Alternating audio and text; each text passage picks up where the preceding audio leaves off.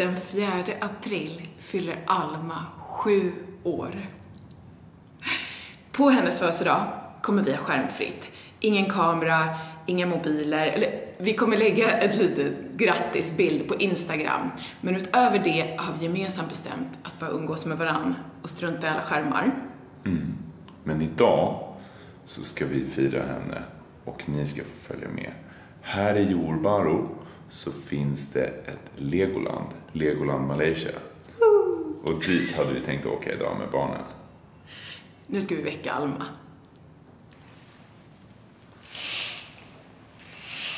God morgon! Så ska vi till Lego. Hej älsklingen!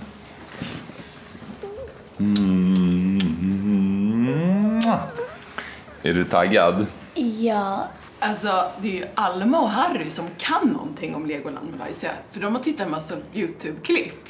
Ja. Ni kanske får visa oss runt. Ja.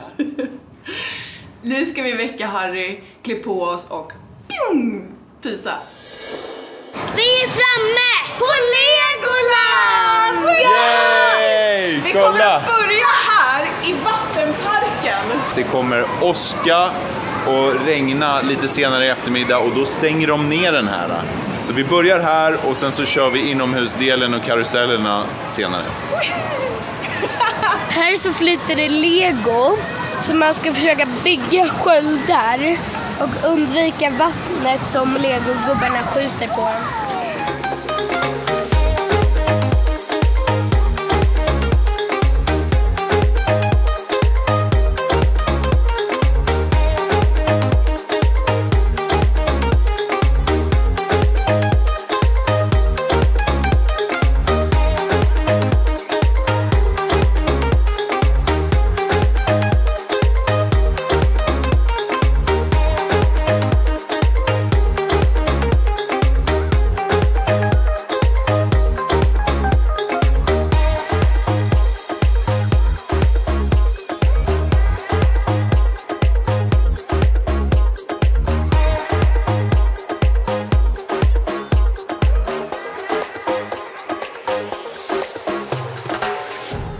Vattenparken var kul, men de var superkänsliga med att filma. Ja. Alltså vi fick typ inte filma några av vattenrutschkanorna. Ingen GoPro med i vattenrutschkanorna. Harry fick typ inte åka någonting på grund av det här. De bråkade med oss jättemycket om det. Kolla, det luckras upp. Ja, det håller på att gå sönder helt. Men de trodde liksom inte på att Harrys arm är läkt och att han kan åka grejer, utan de tyckte och han sa att jag inte kunde röra på min arm, och han sa att jag inte kunde hänga i ringen. Ja. Kunde jag. Ja. Så att nu går vi vidare in i själva Legolandparken. Ja. Vi ska börja med en liten födelsedagsfika. Yes.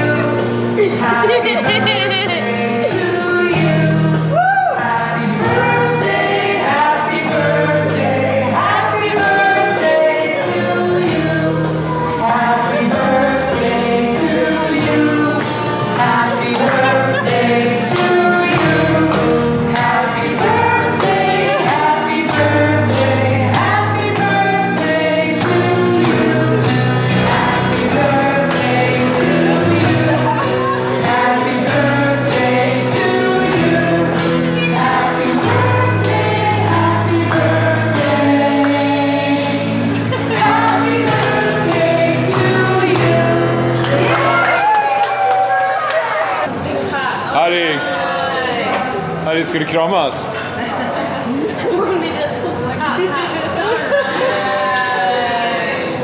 När vi gått in, då såg jag en människa hålla i ballonger. Och sen såg jag där att de håller på med ballonger. Och jag fattade ingenting.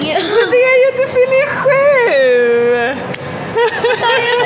Alma, grattis! supertjej, min lilla Lego-tjej. Få se på tårtan! Lego Friends! Lego Friends! Kolla, här Alma, här är din present ifrån. Nej men gud vad mycket du fick! Friends. En ren. Vad roligt! Vilka fina presenter! Då kan vi ju ha någonting att Här är bygga lite på. mer än Lego Friends. Supercoola. Jag hade en liten Lego-gubbe här. Jag åkte upp den. Jag har den i munnen nu. Alma, är det ett bra födelsedagsfirande? Ja. Jättebra.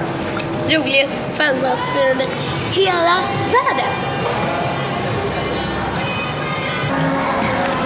Nu ska vi åka karuseller.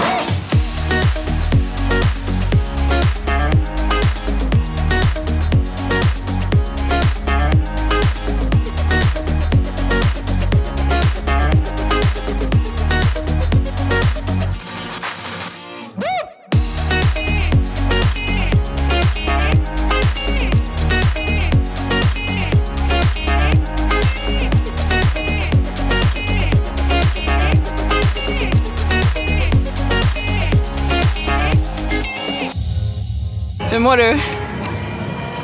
Bra. Jag mår varmt. Hur känns det att fylla 7 år? Eller att du ska fylla 7 år? Det känns bra. Men det känns lite bra. Ja, det känns bra. Jag har väntat bara jättelänge. Nu ska vi åka en berg- och dalbana där jag, Alma och Axel får på oss VR-glasögon. Men Harry är lite för liten tyvärr. Han får i alla fall åka med.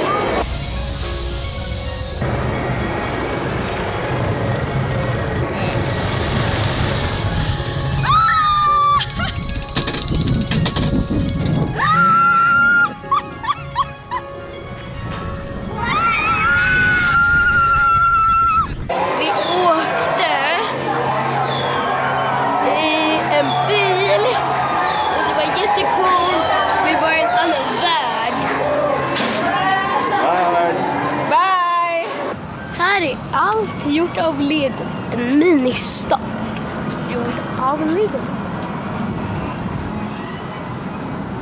Förutom träden förstås. Vad sa du? Förutom träden förstås.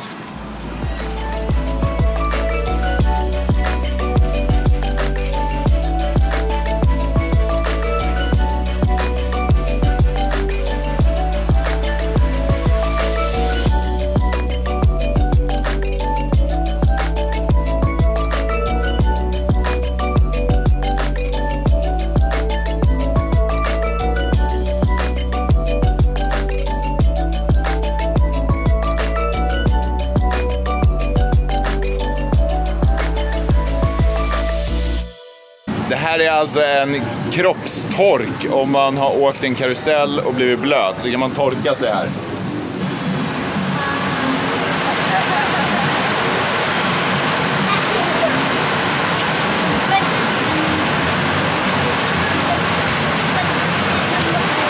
Ja, det var faktiskt väldigt skönt.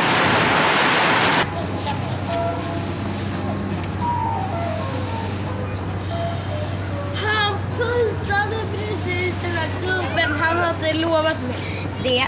För han sa så här: på din födelsedag Alma, då så ska jag ge dig presenter. Då är inte min riktiga födelsedag. Men då sa han, jag vill ändå ge dig en present. Harry, eftersom att du vill ge mig en present, pussa den här gubben på YouTube-videon.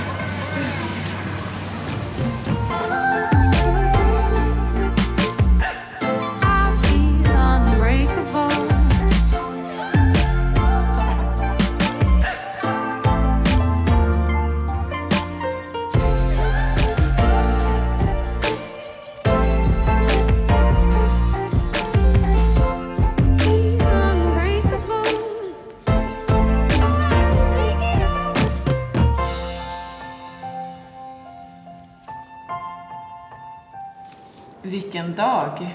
Ja, verkligen. Jag är helt slut av värmen. Hur mår ni? Bra. Vi mår bra. Det här är alltså legot som Alma och Harry fick i presentpåsarna från Legogubben. Jajamensan. Vi åkte och åt en födelsedagsmiddag. Vad var det då? Din favorit? Sushi. Just det. Jag kan inte fatta att Alma blir 7 år. Jag kan inte fatta det. Nej, det är svårt att... Det är så stort! Ja, det är svårt att förstå faktiskt. Chanel Hanna undrar, vad var Alma och Harrys första ord? Mitt första ord. Vet du det? Nej. Jag kommer ihåg när jag var föräldraledig med Alma. Så började hon säga ka. När hon var törstig. Och till slut så förstod vi att det var hennes ord för vatten. Så att när hon sa ka, då visste vi att det var vatten. Det var första ordet för Alma. Så då fick jag något vatten. Ja. Vet du vad ditt första ord var då, Harry? Mamma. Det är faktiskt sant. Hur går det med armen, Harry? Bra. Nu syns ju hela handen. Ja. Vi var tvungna att minska ner gipset. Det blev liksom helt bara mosigt. Så jag tog fram saxen och bara klippte lite grann. Och nu känns det verkligen som att det är dags att ta bort det helt.